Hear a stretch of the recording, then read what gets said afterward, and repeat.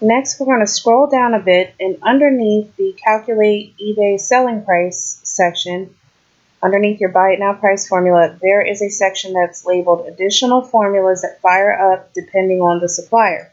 This is totally optional. Basically, how this works is any item in which you did not override the default formula, which we configured here under the Switch to Wizard View button, any items that are not overridden are using the default formula right here. So Sku Grid allows you to set up additional formulas based on the store. So for example, with Amazon, Amazon started charging shipping for items under $49. If you want to add, let's just say $8 to every item under $49, that way it helps to cover you for shipping, then there's a formula that can be applied to do that. So I have that example of that formula right here, and I will put that up on the screen as well as below this video for your reference.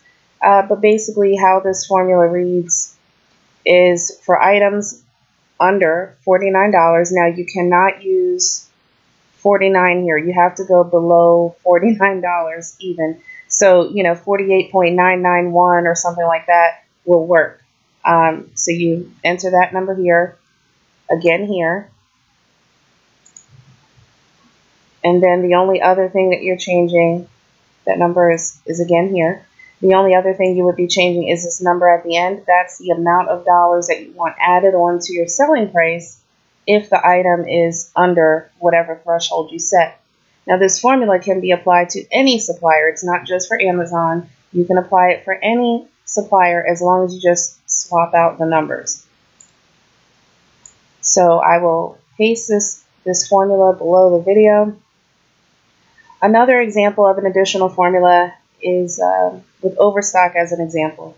Overstock gives 5% cash back rewards into your Overstock account that you can use for future purchases. In addition to that, they often have coupons for either 10 or 12% that you can use to get off of the initial price of the item.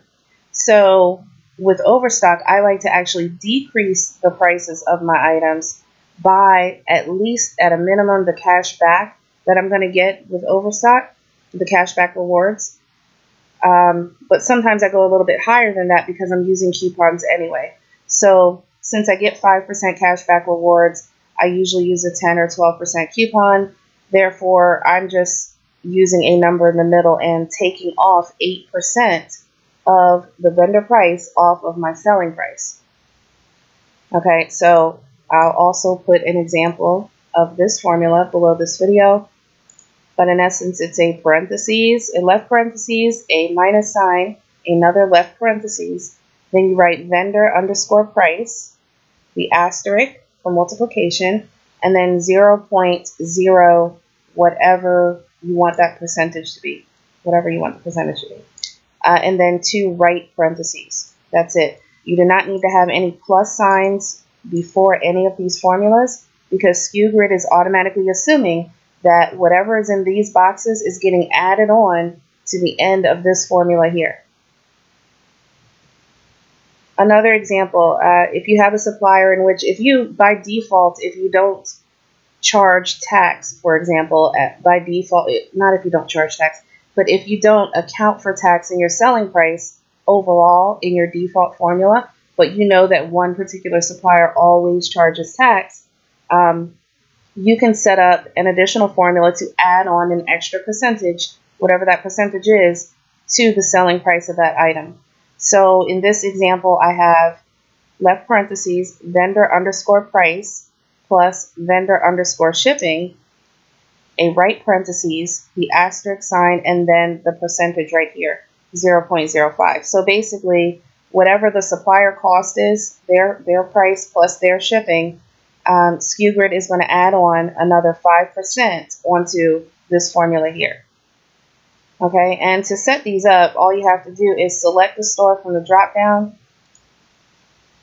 You'll get another pop-up here for the store, another box, and then you'll either type in or copy and paste the formula into the box and then save the settings. And that's how you do additional formulas. Now, please note, these formulas will only fire up if your item is using the default formula on Sku Grid. If your items are overridden, or basically if you overrode your items intentionally because you edited them and you gave that item its own formula, then these additional formulas would not apply. You would need to build in whatever you wanted to mark up or take off on that item into the fixed margin when you override. So that's how that works.